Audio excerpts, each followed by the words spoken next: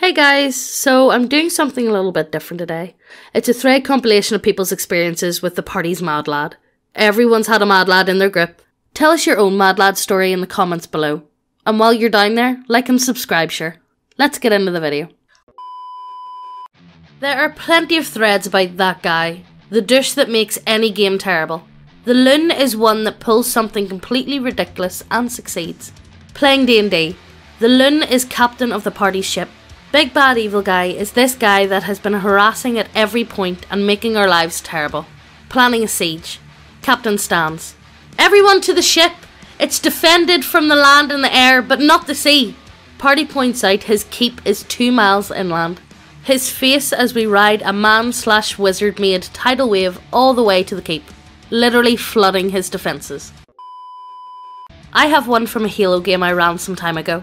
All Marine and ODST players in a commandeered Pelican dropship trying to escape a Covey-occupied city, being chased by a trio of Banshee fighters, and their Pelican doesn't have any weapons at all, not even the rotating undernose chain gun featured in the concept art. One player gets it into his head to strap himself into the seat facing the rear-facing door and arm his rocket launcher to try and take out the Banshees. He orders the squad AI to open the door, but it has been damaged from the other side and doesn't open. So he decides, fuck it, and orders everyone to cover their face, eyes and ears as he launches a rocket at the door, blowing it open and counting on the overpressure to suck out the debris and shrapnel. He narrowly makes the roll, blowing open the door and somehow not killing everyone else in the bay, but he fucks up his next roll. The rope snaps. The level of cursing was palatable, as he pointed out himself he didn't have a shit. So I let him have a few actions to lose his remaining rocket, and then try and say farewell before he makes an ill-timed splat on the ground. He loses the other rocket and takes out the first Banshee. He then hatches the mother of all batshit plans. He unlatches his shotgun and uses it as a makeshift hook, trying to aim for the wings of the first Banshee. He misses. He then goes for the second Banshee. With every roll against him, he somehow makes the roll. My face when he manages to grab the second Banshee by the wing, hold on, and then use said shotgun to kill the elite pilot and then drag the corpses out. My face when he commandeers the Banshee and shoots down the other remaining fighter. That crazy bastard managed to escape every roll and Spartaned his way out of it, so I had no choice to give him his 30 minutes of fame. GM sets up a town filled with guards. Needs to get a special item from town. Friend suggests stealing it. Dude, it's filled with a butt-fuck ton of guards, there's no way. I have a plan. Friend takes GM and begins whispering to him his master plan. We all wonder what they're discussing. GM sighs. Very lenient. Stand back and behold my handiwork. Fucking Skyrim quote. Goes into town and uses all his money on trapped materials. Sets up about 25 traps in the woods, including incendiary bombs. Fire, woods. What could possibly go wrong? Friend goes in. Bluff check. Natural fucking 20. I poop in front of the guard's house. What? Since it's a 20, all the guards are enraged and take this as a personal attack.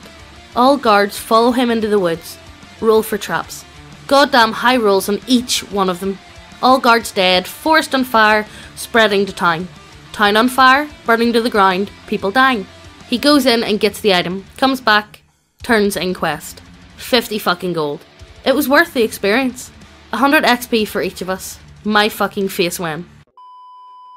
TG, I think I'm the loon. Shadowrun 4th edition. Team is asked to blow up an office building, probably for insurance related reasons, without leaving anything that might suggest that we were hired to blow it up. Building has fairly strong magical and physical defences, and will be hard to enter undetected. Building is in Seattle, near a Boeing plant. Me? Gentlemen, I propose we ram this building with an airplane. Oh god. Team denies it, on the grounds of difficulty stealing an airplane, and having no one to blame it on. Me. Nonsense. We simply blame it on terrorists and gangers, like the Halloweeners. We can blame it on them too. Team again refuses, stating that they have no way of getting access to Halloweeners, and still the plane is an issue. Me. Well, why use a plane when a big truck will suffice? We eventually cause a fire at a Starbucks, stealing the resulting fire truck, load it full of C4 and dead circus clowns. I don't even know how my contact got those. And have our rigger ram it into the building at 90 miles per hour. News calls it largest terror attack in years, and profound evidence of the dangers of gangs in Seattle. Knight-errant counter-terrorist task force kills the Halloweeners to a man. Group enters town. The loon encounters black market magic dealer. Dealer is selling a jar of darkness, which was intended to be a grenade that would cause area effect blindness. The loon ingests it to gain dark powers. It blinds him. Proceeds to convince party and townspeople that he's a prophet. Hershey? Dark Hershey. Party creeping around a derelict manufactorum in the lower hive levels of a planet in the midst of a civil war. Manufactorum is being used as a base for the cult that started the civil war. But most of the people are at a holy cult meeting, so we are sneaking around looking for a way to kill the leaders without getting killed and eaten by his pack of chaos mutant ghouls. We turn a corner into a group of patrolling guards. Everyone draws guns. Fight looks like it's going to happen. Party Arbiter, disguised as a traitor guardsman, screams at the guards. "Why aren't you at the meeting?" Succeeds on the bullshitting roll. Guards look confused. Party even more confused. Ask why we're not at the meeting. Arbiter points to Party Tech Priest and tells cultists mind-rusted lunatic keeps beeping and gibbering and trying to run around the corridors, fixing everything. So we're making sure he doesn't cause the factory to explode or anything. Tech Priest looks the part of a crazy person being covered with blood from reclaiming the cybernetics from one of the cultist heretics earlier without anesthetic. Tech Priest begins beeping and gibbering and flailing, and the cultist decides to leave us alone. Everyone walks on, boggling that the Arbiter, who has spent most of the game solving his problems by screaming at them and hitting them with the party transport, just got them out of a fight. He says they should try talking more often. Next corner they turn is full of warped mutant ghouls. Never mind. I have a few stories where I've been the loon, at least to my party. 4th edition madness at Grimoire Abbey Adventures. Party comes up to the guard tower filled with orcs and a boulder throwing ogre. Way too many orcs.jpg. Took the null feat to get ghost sound at will and start using it to make the most annoying high pitched sound possible.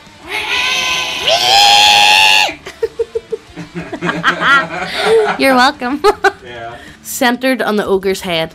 It starts freaking out, smacking orcs around, manages to take out most of them before they put it down. 3.5 homebrew setting. Party is heading down to the sewer to find some sun cult or something. Head down there. DM mentions there's a path to the left and a dead end about 10 feet to the right. Suspicious sewer layout.bpm. I don't know. Fuck it. Fuck it. Fuck it. Start attacking the wall, noticing it sounds hollow. Bypass most of the sewer dungeon and stumble into the cult base. Mutants and Monsters Pokemon game. Party discovers source of Pokemon abilities and mutations in humans. Is caused by large radioactive mountains. DM expects us to avoid radiation like the plague, even though staying on the mountain gives 3 character points a day, which is a hell of a lot in Mutants and Monsters. Say fuck it, I'm living on the mountains. Spend character points on regeneration as quickly as I can to offset the damage. Rack up points and slowly become radioactive demigod on Death Mountain, complete with cool cult following me. Playing Bard, doesn't want to be heroic, forced to by fate. Read GM. His backstory was basically that he was a bard of above average ability, which meant that in the small town that he lived in, he was having a pretty good life. His mistake was feeling basic genre savvy and thinking that he could do a job with a small group of plucky adventurers that he met in a tavern, and end the job with a fair bit of coin to make his life very cushy. No complications. Over the course of several campaigns, he failed to escape the party on 87 separate occasions, incited a civil war by playing songs insulting the king's length, girth and oratory skills, succeeded in using Charm Monster, and made the first campaign's Big Bad Evil Guy's pet dragon throw the Big Bad Evil Guy off while flying, sending the Big Bad Evil Guy into the ground, his battle axe falling on top of him, dealing even more damage, and the party ganked him while he was prone. Failed a knowledge check about Fae history and culture, leading to him getting 2 20s and an 18 when rolling performed to pleasure the Fae Queen, about 20 female Fae nobles to avoid being enslaved. Finish the campaign by using sympathetic vibration to collapse an entire mountain on the final big bad evil guy. Squad needs to breach Hive City Spire.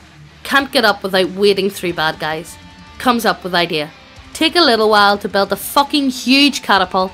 An actual honest to fuck catapult that could throw a Lehman Russ. Get in seat all orky like, with parachute. Get launched out towards Spire. While flying out, take rocket launcher, blast hole into the side of building. Use parachute as I'm descending, land right in the hole. Activate teleport Homer for rest of squad. And that's how I did something stupid very well. I don't know if my friend's shitty homebrew could count, but fuck it. It was a funny moment. Friend comes up with his own homebrew system. Makes a grappler monk type character. Get gloves of equality, which essentially allows me to grapple anything while wearing them, as if they were my own weight, which is originally meant to grapple ogres and other large creatures. Fast forward to the end of the campaign. Big bad evil guy trying to summon a dragon that was sealed away in the moon. I get an idea, and get the cleric to cast a spell that makes my health unable to fall below 1 while active, and get the wizard to launch me at the moon. Roll 1d20 to grapple the fucking moon. Natural 20. Yeah! The Andy Savage moment. Yeah. Suplex the moon along with the dragon into the earth. Completely wreck the big bad evil guy, his moon dragon, and most of the planet. Friends stop playing that homebrew. The only time my first character has been more than a typical dwarf murder hobo. Party broke into a dude's boathouse to steal it. The dude has a fancy repetition crossbow because the DM was tired of our shit. Fuck it, I have so much armour I can tank that shit anyways. Brandish a broken watch I had for whatever reason. Yells, "Time stop!" DM rolls initiative for the boat owner. Natural 1. The she-ogre proceeds to eat him while he stares at me in perplexity. Playing Exalted 2nd Edition. Party is camped outside a city in the north, along with dozens of refugees. City refuses to open gates, despite agreement with these tribes to protect them in their times of need. Vargital Vagina, big-ass 3-armed cannibals come charging out of the woods. Party leaps into action, trying to fight off the hordes and get the refugees inside the gate. Trying to open gatehouse. Fight a staged retreat. Party Eclipse says, "The fuck is this shit?" Eclipse reveals a Magitech motorcycle. Rides it up the outer walls of the city, over the inner walls, then rides the bike through the city gate, charges out into the middle of the vaginal vagina, proceeds to beat the shit out of the vagina, using the motorcycle as a club. And that's how he became the party's de facto leader. He then proceeded to murder the nobility, using a demon lion in a dress, because he thought their last words being dandelion would be hilarious. I wish I had recent ones. These are about one of my old characters in D&D, a rogue with a penchant for traps and explosives. Spend a large amount of time creating hilarious amounts of explosives, including vials of alchemist fire and good old-fashioned frag grenades. Party ends up travelling to an abandoned temple to relieve it of a sacred item before an advancing army of evil gets a hold of it. Party races there, gets in, finds the item. Goddess of Fate appears to me and pauses time. Get led outside of the temple by the goddess as she starts rambling on about the fate of existence, and I get a monologue the GM had prepared. End up in front of the enemy army, who is surprisingly close to the temple, apparently by magic means. Spot the vampire leading the army and his 3 kindred, essentially the vampire's harem. Goddess continues spouting exposition as I laugh gleefully, and start balancing vials of alchemist fire on each of them, while leaving a bunch of grenades around their feet. Get led back into the temple. Goddess disappears. Extremely loud explosion from outside. XP for days, son! Days! Days! Yeah! Later though, avoid extremely pissed off and smoking vampire by hiding up a tree in a forest. Startled by him appearing on the branch next to me and threatening to hang me from the tree with my own intestines. Oh shit, run! Watch jump check to leap from branch to branch hard. Plummet to the ground. Fail tumble check. Normally fall damage isn't an issue, but at this point my character had vials of alchemist fire and grenades on his belt. Instant Viking funeral. Just add gravity. Well, this is the first time we've really done a compilation since we've stopped using text-to-speech. Yeah, moved went to over. voiceover. Yeah, the problem with thread compilations is, generally speaking, threads are just really fucking big. Like, an average 4chan fucking thread is minimum in text-speech, like 4 hours? Yeah. You know what I mean? So they are just difficult to do a lot of the time. But I like this one because it's loads of like wee short stories. It's not like a role-playing one. Yeah. It's not like The Cold Shoulder. It's not And like it's not a wall of text. Yeah, exactly. It's just wee short one-off stories. If you have any of your own stories, definitely let us know down below. And let us know what you thought about this. I know a lot of people do enjoy these style of videos, but I really enjoy like stories. I like longer formatted stories. But they're nice to do these from time to time. So if you know of any, or if you've got any of yourself, maybe if we get enough, we could even do maybe a viewer like comment video? Yeah, a comment award. Read your stories out. Yeah, I think that'd be pretty cool actually if we could do something like that. I don't know. I think you guys would enjoy it. I would enjoy it. Anyway, as always, Showtime. Discord, I know I did this last time, but I don't even feel bad. So we got Discord, we got NordVPN, we got t-shirts, we got models, got all that shit. I feel like a traveling merchant. All that good shit. I feel like a traveling merchant at this stage. It's like, fucking buy my shit. Fucking dear, please, I'm fucking desperate. The channel got demonetized for a month. Please, for the love of God. Okay, I'll stop that enough. Anyway, look, hope you guys enjoy. We'll see you in the next video. Bye. All those moments will be lost.